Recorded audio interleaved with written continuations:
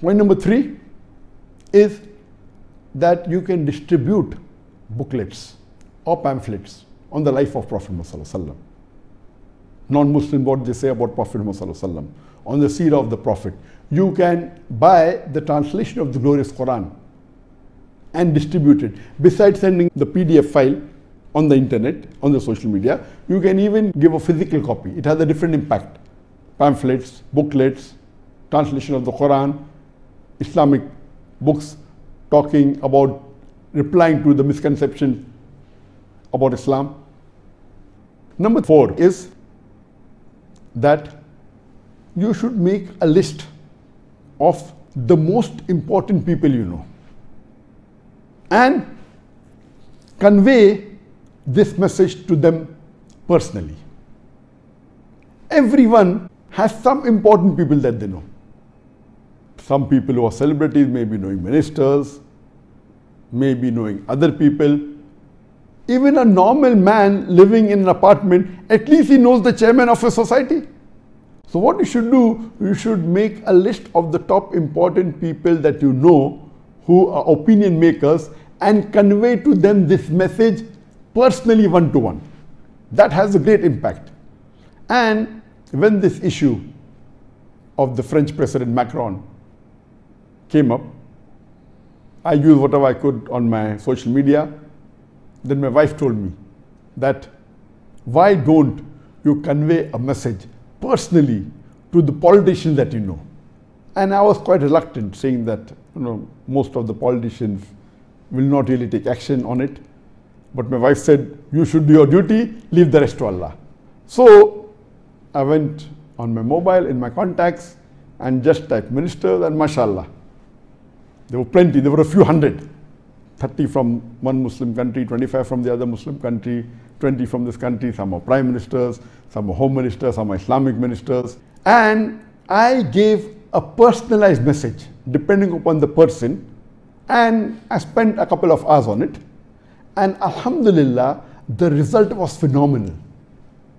I never expected such a good result that many of them replied back. Some took action in the next few hours. Some took action after a day, some took action after 2 days, and they sent me the response, alhamdulillah. Some wrote directly to the embassy, some wrote letters on the Facebook, on the Twitter, and alhamdulillah, it had a great impact.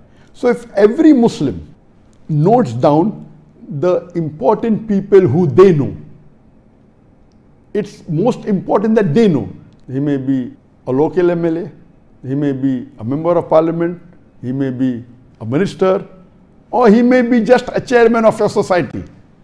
The top people that you know, if you give a personalized message, it has an impact. Because sometimes you require the Muslims to be awakened. And I've never done this earlier. Yes, I did contact a few ministers many a time, but not at such a large level. And alhamdulillah, it had a great impact. And many of them replied to me back personally. So the 4th point that should be done is every Muslim, whoever he feels are the most important people he knows, there may be 10, there may be 20, there may be 50, there may be 100, you give them a personalized message, whether a phone call, whether a personal SMS, whether a personal message on the WhatsApp, talking about this issue, about this blasphemy, and what action should be taken. And believe me, alhamdulillah, there will be a great impact. 5th point is that you can put billboards, hire big billboards in important cities, and at the main crossroad you can have for a month and put statements of our beloved Prophet, the hadith of the Prophet, what non-Muslims said about the Prophet, statements of important non-Muslim personalities, how they praise the Prophet. You can mention verses of the glorious Quran, how Allah praises the Prophet.